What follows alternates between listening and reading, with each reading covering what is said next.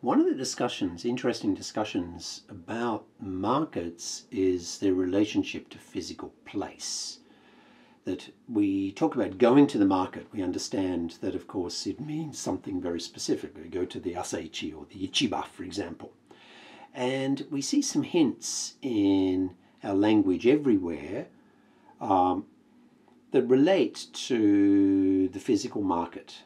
People had to come together physically in the past, of course, not just to exchange goods, but even things that were maybe knowledge-based required a physical place. In a sense, the transaction that is in university education up until the COVID-19 pandemic has very much been tied to a physical place as well. Now, this physical place to meet also presented opportunities for governments to actually tax business.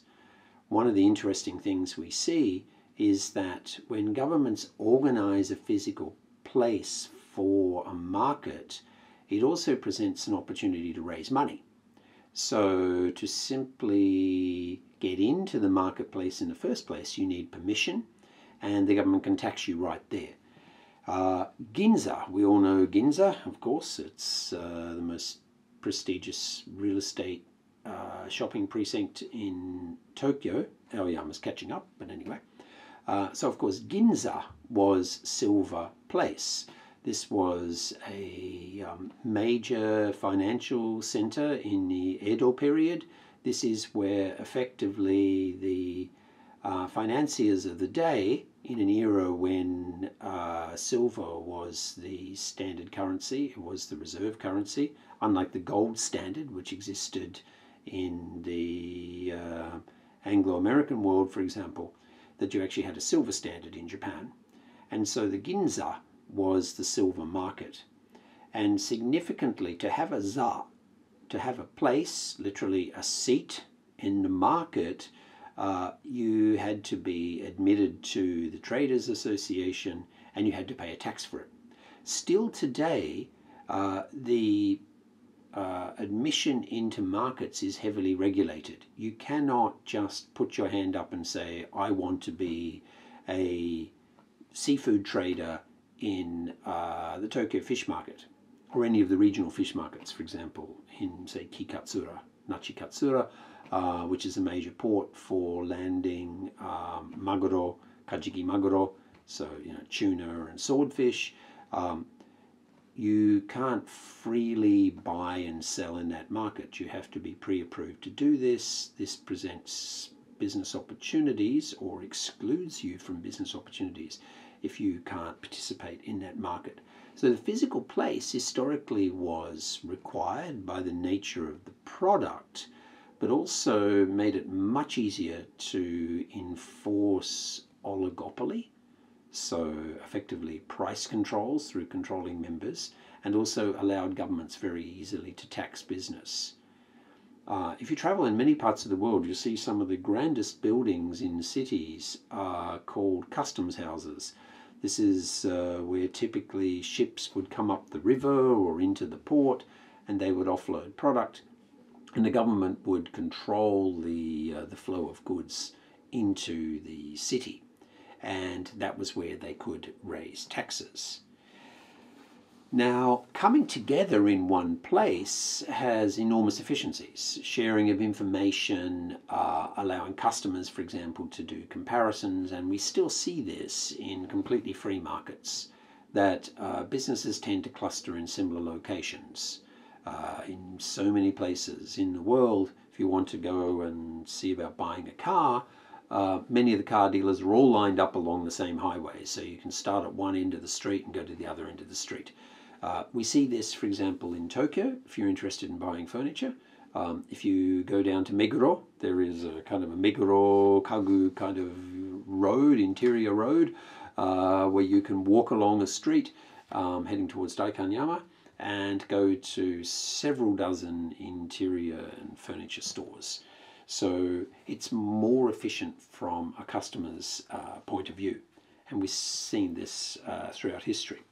But that's only one aspect of this efficiency from a common place. There are so many other aspects of efficiency. common currency, common standards, for example.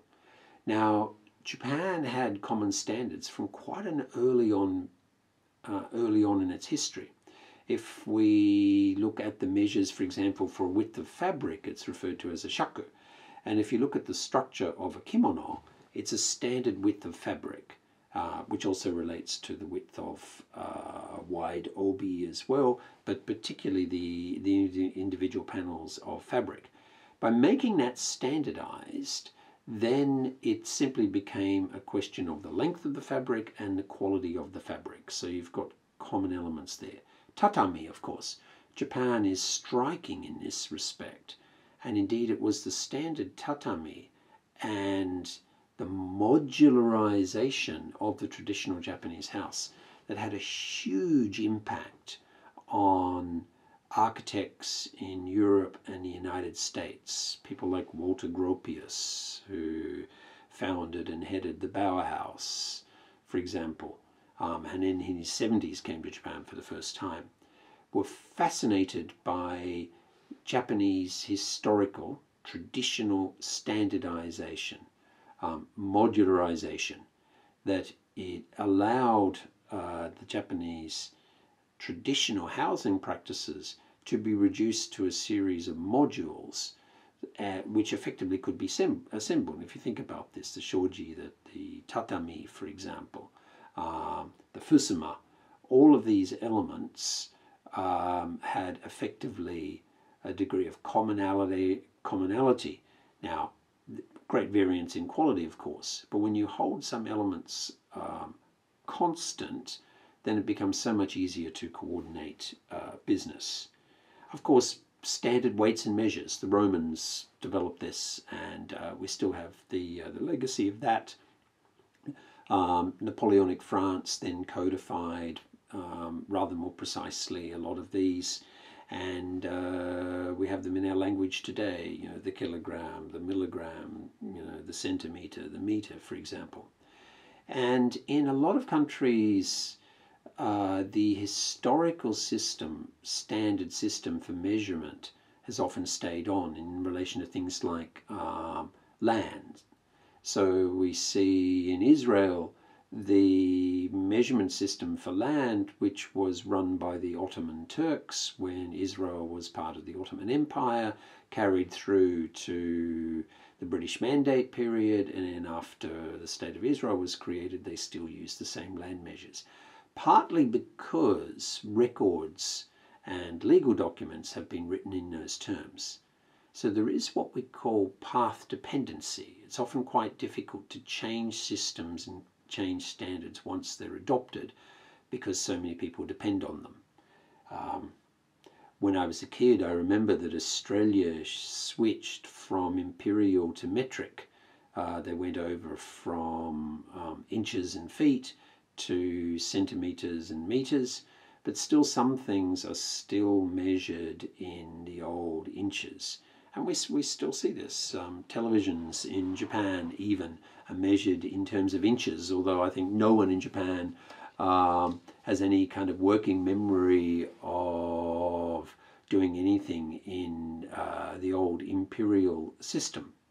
Remember that even imperial is not standard. There's actually the American system and the British system was slightly different. Having worked as a photographer when I was a university student, I knew this. You had to look at American versus British quartz, for example, if you're measuring out things. But the critical thing is that the stakeholders know what the common standard is and can work with it. By the way, the first car I had, the speedometer only showed miles. They didn't show it in kilometers. I was once stopped by a policeman and tried to convince him that what I was doing was actually right in terms of the speed limit, and he had zero sympathy whatsoever. He told me that was my problem and that I should buy a newer car so that I knew that I was sticking to the speed limit. So the common standards help to reduce what we call transaction costs. Transaction costs are a key concept in business and economics, and we'll talk further about it.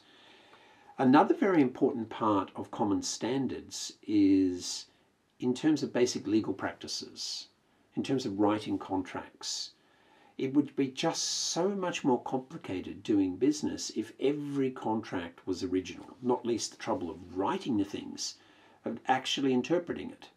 For example, in many countries now, if you buy an apartment, you buy a house, it's a standard form contract. And what that means is that without paying much attention to the contractual details, you can commit to a hugely expensive transaction, the most expensive thing you will ever buy in your life, because you know it's a standard contract. Your real estate agent, anyone else who's advising you, knows what's in a contract and can warn you on the particular issues.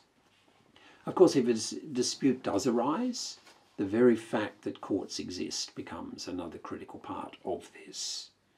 Despite all of this, despite legal systems and whatnot, trust is still absolutely vital. Reputation, mutual reputation for being reliable.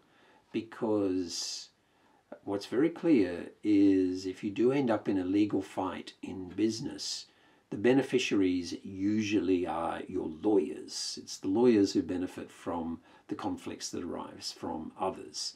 Now, sometimes you still have to fight that fight. You have to go out there, you have to sue people. Hopefully you never have to. I have never had to do it, thankfully. Academics tend not to get into these kind of fights. It does help that I have a cousin who's a lawyer, though. I always think he could, if need be, I could ask him to send a scary lawyer's letter on my behalf. I haven't had to do anything like that yet. People actively involved in business, they have a lawyer on standby. They have them on speed dial, the old expression, to constantly advise them on legal issues. It's just much better to work with people you trust, though, so that you never get into those kind of conflicts in the first place. When business tends to be concentrated in small communities or physically clustered communities where people can interact face to face, trust becomes ever more potent. Silicon Valley, certainly Hollywood, for example. As I said in an earlier session, that the old Hollywood expression, "you'll never work in this town again." The best guarantee in Hollywood of people doing a good job is their concern for their own reputation, much less a fear about being sued. So the implication here is, and I say this in the slides, that people develop their reputational capital. This is a key notion, reputational capital. And of course, information about dodgy, the cheats, the incompetent, all become really important.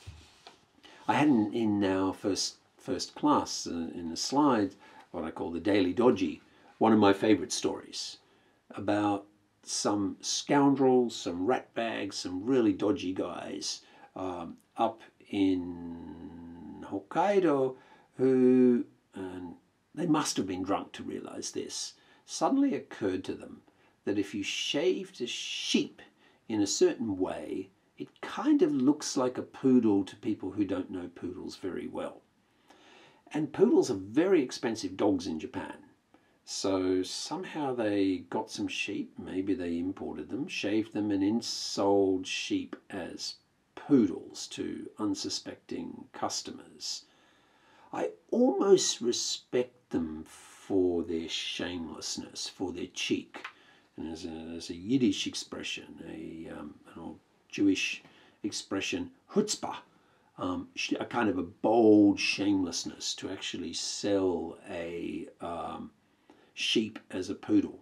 By the way, they got caught out eventually because some celebrity took her poodle to the vet and said that the poodle would not eat dog food but did seem to like grass, and this was a bit strange. And of course the vet looked and laughed and said, likes grass because it's a sheep, okay, not a poodle. So they those guys did get caught out. Reputation, I mean, if you look to buy things online, you see this.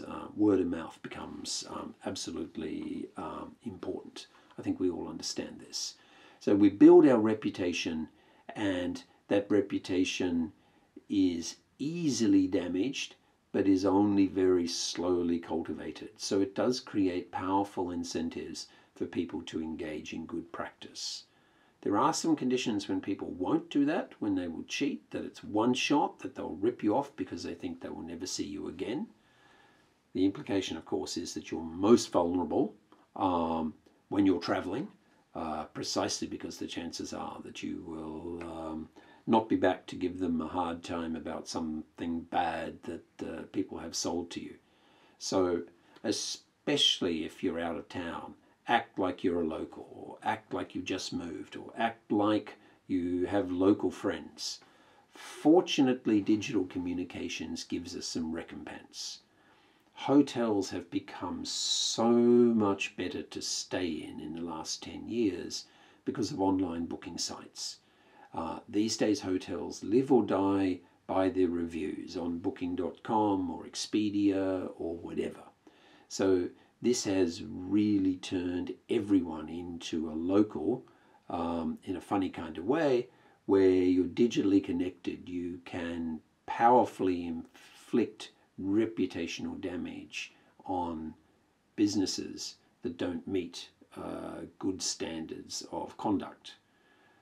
On the other side, of course, you can be very unfairly maligned by someone who writes an unfair review, and that's one of the really significant ongoing issues, and something we'll come back to later on in the course when we talk about managing reputation.